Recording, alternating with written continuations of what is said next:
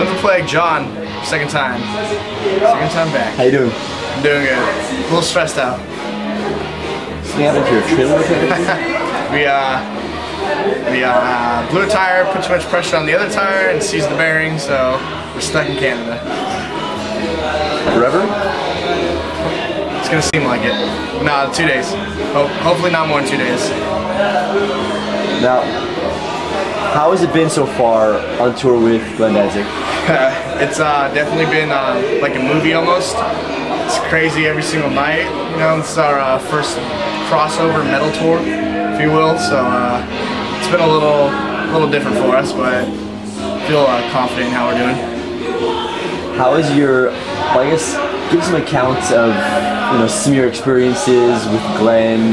Has he been a good guy? What kind of stuff has he done, said? With us, he's been nothing but awesome. He, I guess everything I've witnessed with him has been he's been a good dude. But one of the first days of tour, he ran into our dressing room and was all excited and telling us, you know, welcome to the tour and all that. So that was very cool of him to do. And I guess from what we know, he's the one that put us on this tour. So we feel very just lucky and just happy to be here.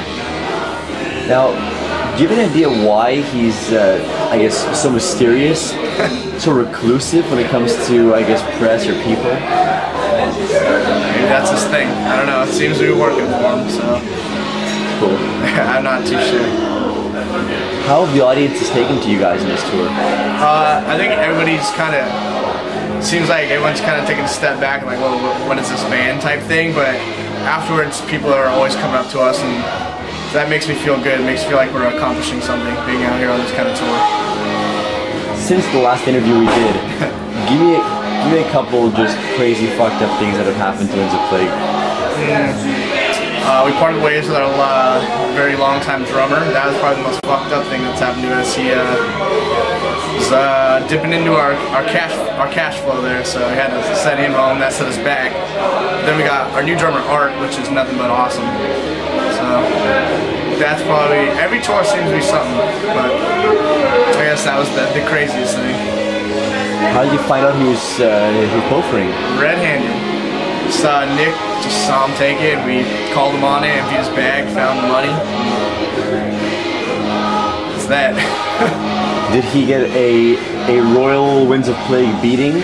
Nah, before we were even done going through his shit, he was down the street. He took off, man. He knew he was gone, so probably for the better, you know.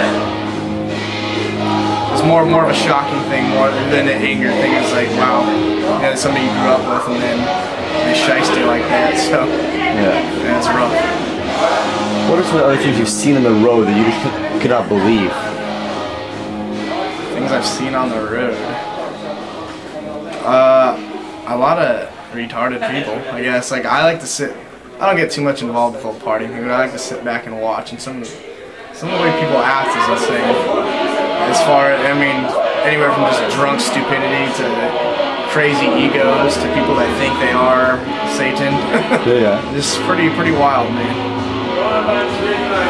People call you guys the Bleeding Through knockoff band. They call you guys posers. They call you guys all kinds of names. Yeah.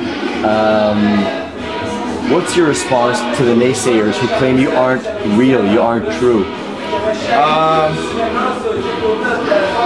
Well, I'm gonna put it this way: they're online talking shit. We're out here living this. We live in a van every day. We're not getting a bunch of money. We're barely making ends meet. Nothing gets more real than that, man. We're fucking, you know, in our 20s, and we could very well be at home doing other things, making money and that, but we decided to do this and sticking it out. We've been in a band now since 2003. I think that's quite a long time that we've been doing this. So I don't know, people are gonna say shit no matter what, and we're doing well, we're doing fine, we're having fun, so that's all that really matters to us. Are there any bands or people who I guess are in kind of big places who have been talking negatively about you? Probably. Bands in bigger places that, I don't know, I think we get along with everybody for the most part. There might be some people here and there, but it's everywhere you go, I guess. Now, somebody leaked a picture of your keyboardist What happened there? As far as I know, it's an ex-boyfriend thing. What can you do? Is he in the process of being sued by the Winter Plague legal team? Not that I know. I guess that's something to look into, but it probably made us some money in the long run. So gotta look at it in a positive light, I guess. Any other things that I guess you want to achieve in the coming years?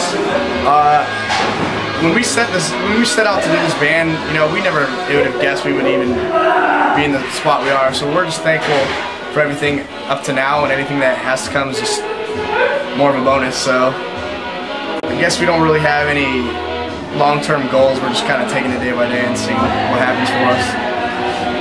Are you guys big on conspiracies at all? What kind of conspiracies?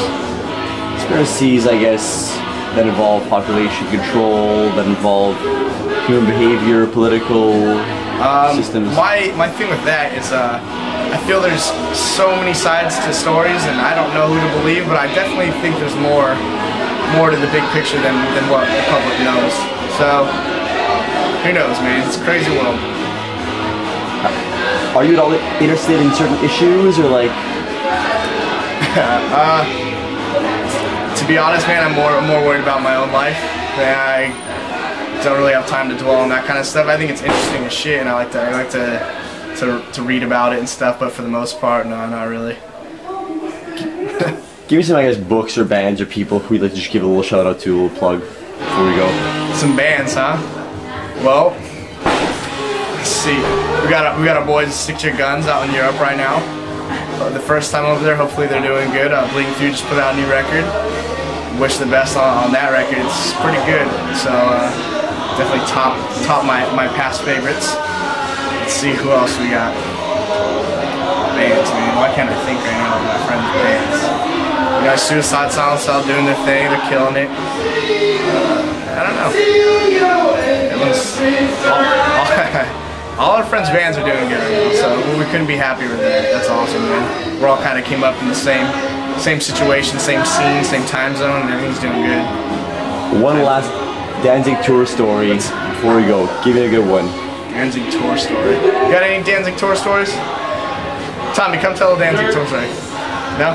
I don't even know. Come here, Tommy. None that I'm not going on the record with. Oh, that was super good. I'm trying to think of one.